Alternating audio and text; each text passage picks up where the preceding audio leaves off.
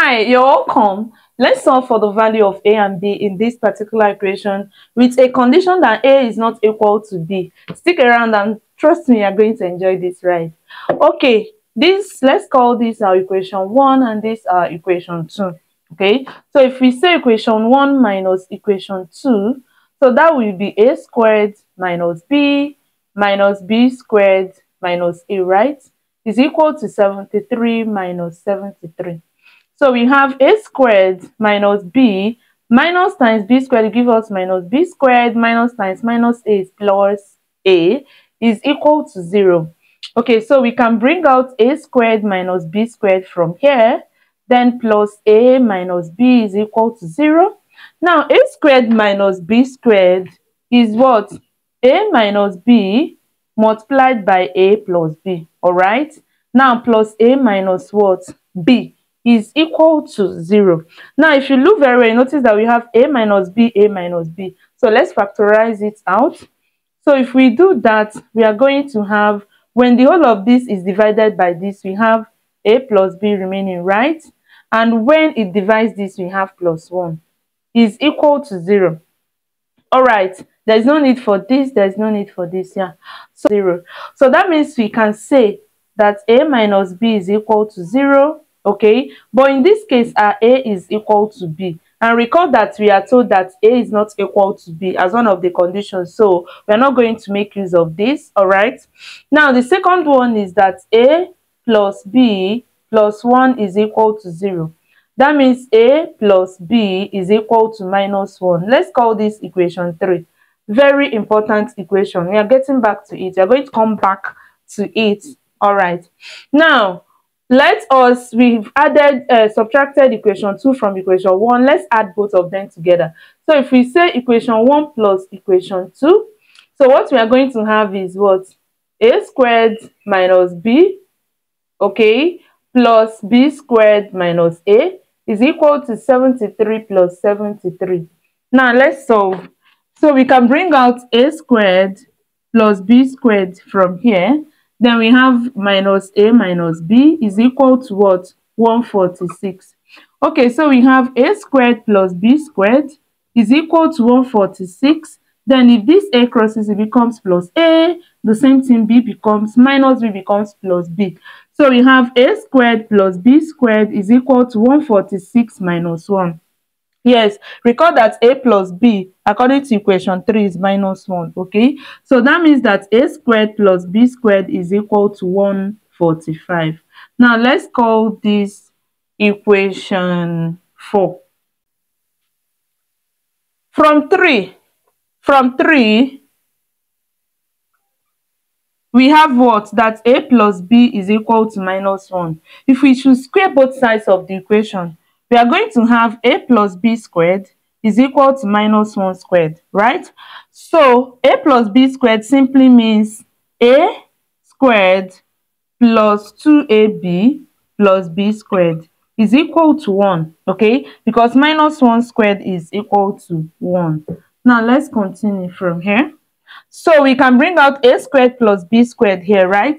So we have a squared plus b squared plus 2ab is equal to 1. We have value for a squared plus b squared, and that is what? 145. So we have 145 plus 2ab is equal to 1. If we make 2ab the subject of the formula, we are going to have 1 minus 145, right? 1 minus 145.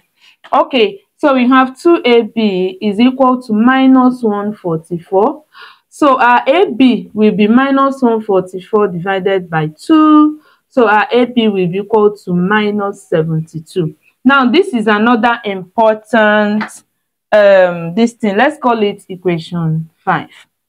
Okay, now don't worry, very soon you are going to see why we are getting all these equations. We are going to substitute to get our A and our B. All right, so let us find A minus B squared according to algebraic identity is equal to a squared minus 2ab plus b squared. All right, so a minus b squared is equal to a squared plus b squared minus 2ab.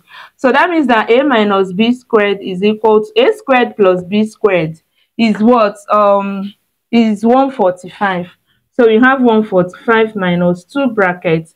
Our AB, recall that AB is minus 72. So we have a minus b squared is equal to 145 minus plus, because minus minus is plus. So we are going to have 144 here, right? 144.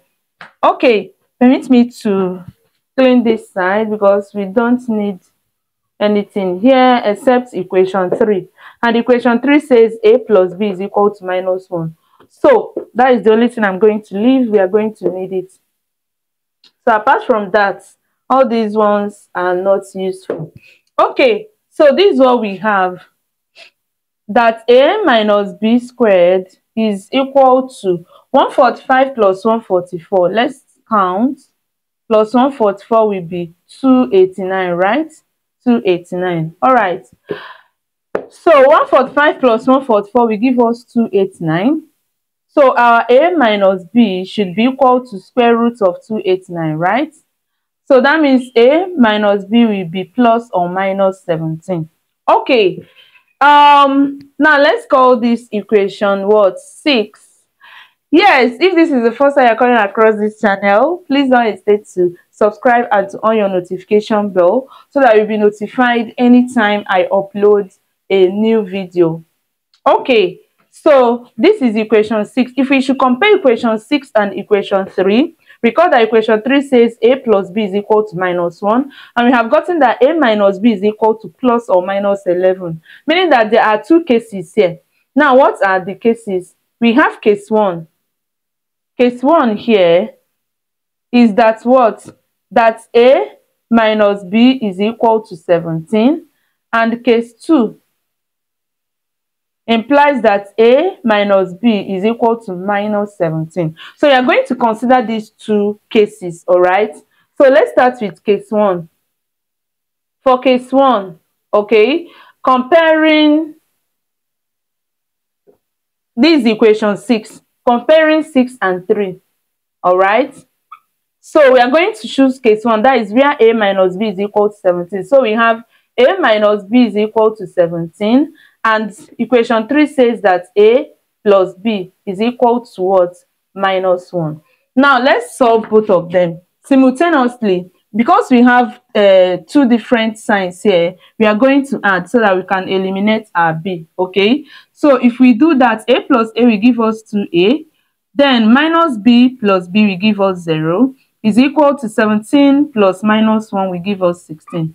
So from here we can say that a is equal to 8. So let's call this a1.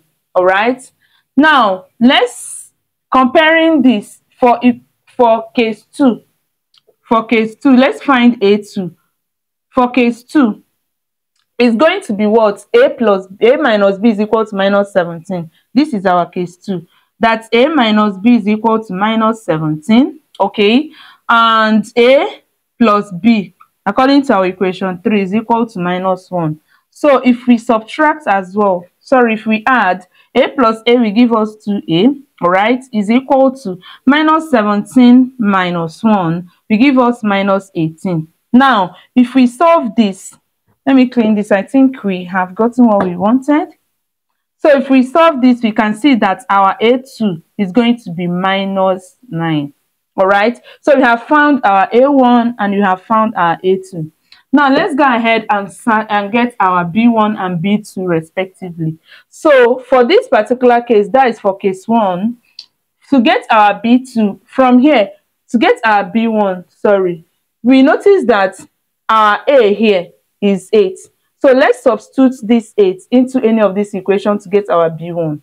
So if we substitute it into this first equation, we can say that a, which is 8, minus b is equal to 17. Recall we are looking for b1. We have gotten a1, we are looking for the corresponding b. Okay, so that means that minus b1 is equal to 17 minus 8.